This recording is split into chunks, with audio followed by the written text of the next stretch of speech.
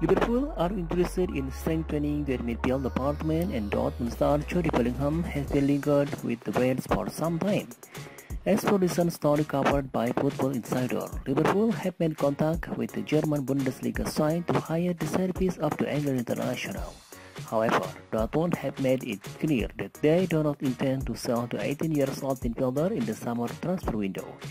Instead, they are looking to extend his contract. His current deal with the Signal Iduna Prague outfit will expire in 2025. Last month, Welsh journalist Sebastian Kohlsberger claimed that both Liverpool and City want to sign the tennis sensation, but the Anfield club have a better chance of losing him.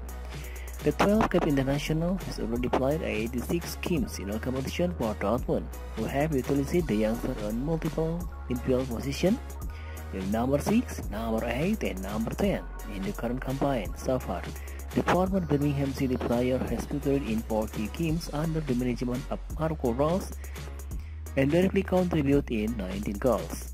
Football Insider report that Liverpool want to reinforce staying in the center of the park because stars like Thiago, Hendo, and Milner are veteran and Oxlade-Chamberlain is out of favor. Thiago and Henderson are still playing at the highest level for club, and they have regularly started when picked. On the other hand, James Milner and Oxlade-Chamberlain have mostly warmed the bench this term. We also have options like Fabio, Keita, Elliott, and Jones at the center of the park. Bellingham is a quality player and he is going to cost a lot.